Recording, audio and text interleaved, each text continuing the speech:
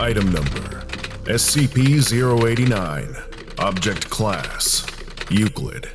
Special Containment Procedures: SCP-089 is stored in a special shipping container at Site-36 and monitored for locution events. Mobile Task Force Mu-89, consisting of personnel with advanced training in linguistics, psychology, and tactical diplomacy, has been deployed in order to respond to such events. Upon the occurrence of a locution event, Mobile Task Force Mu-89 is to translate and interpret the locution so as to identify the primary subjects of that triggering, herein designated as SCP-089-A and SCP-089-B. Then execute Protocol M8, which consists of the following steps. 1. Transport SCP-089 to SCP-089-A's location and explain Protocol M8 to SCP-089-B. And 2.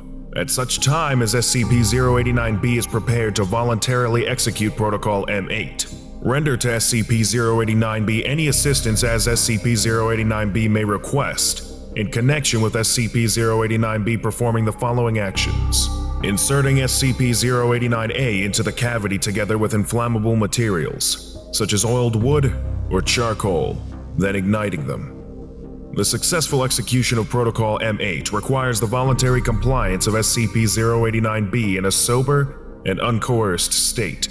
Likewise, SCP-089-A must be conscious and alert during the execution of the protocol.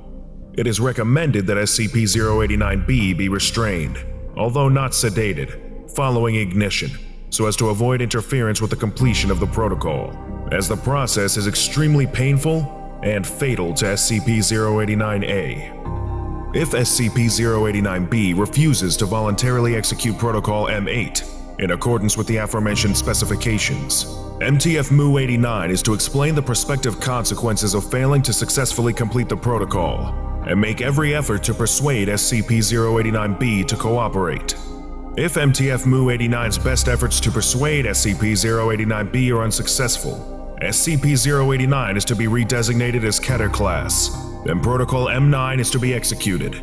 The use of intimidation, threats, or mind-altering drugs or intoxicants in an effort to affect SCP-089-B's free will, and any attempt to complete Protocol M8 without SCP-089-B's participation or voluntary cooperation, or otherwise other than as described, are strictly prohibited since these measures invalidate the attempted completion of the protocol and are known to intensify the severity of the attendant Type S event.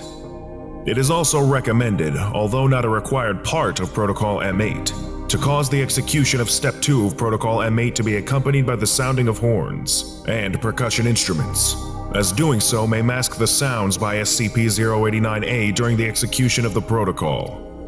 Upon a successful execution of Protocol M8, the related Type S event generally begins to abate within 7 hours.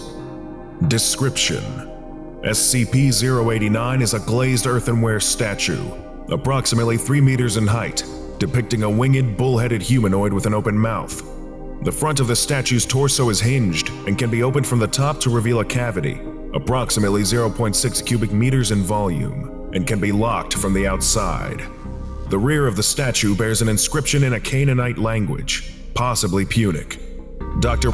translated an excerpt of the text as Nightmare of Moloch, Moloch the Loveless, Mental Moloch, Moloch the Heavy Judger of Men. The statue dates from approximately the 2nd century BCE. On infrequent occasions, sometimes separated by periods in excess of a century, the statue speaks. The mechanism by which these sounds are made is not understood, and the mouth of the statue does not move.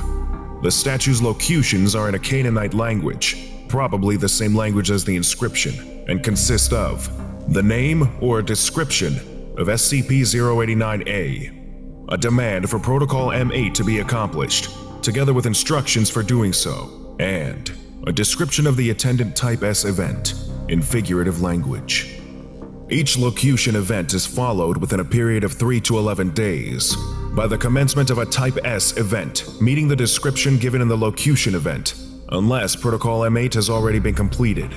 Each Type S event is an epidemic, natural disaster, mass hysteria involving genocide or other massacres, or other event involving extensive damage to property and loss of human lives over a period of time that continues until Protocol M8 is successfully completed.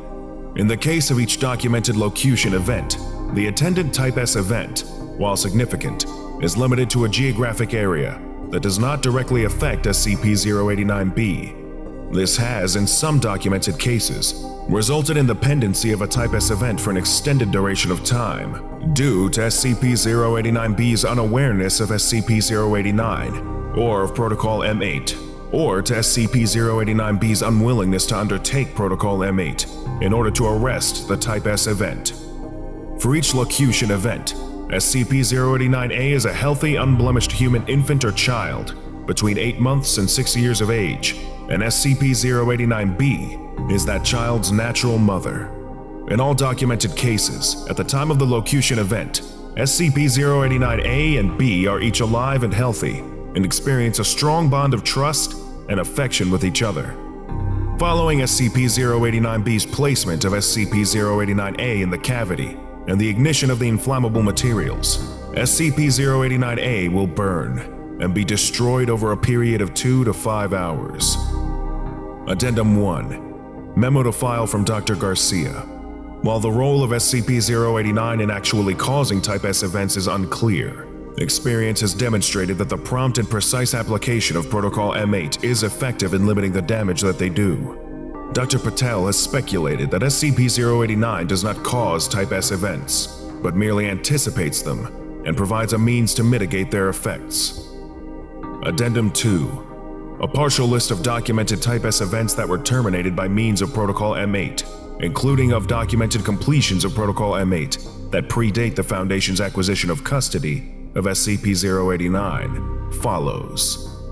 Date of locution: March 21st, 1788. Description of Type S event and locution event: the flames shall consume their houses, yea, and their markets, and their temples, and all of their dwelling places. They shall be destroyed. Type S event: fire in City of... Outcome: Protocol M8 completed on day 29 after locution event. 66% of city's buildings destroyed. Date of locution: December 2nd, 1850.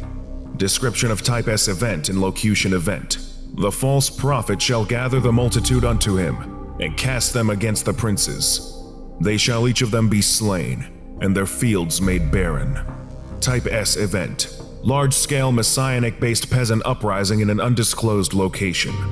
Outcome: Protocol M8 completed on day 1363 after locution event. Massacres associated with uprising and its suppression, and attendant agricultural collapse, account for several million casualties. Date of locution: November 23, 1951.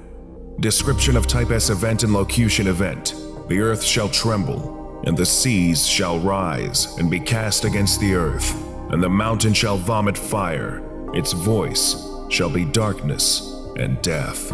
Type S event: earthquake and volcanic eruption in an undisclosed location.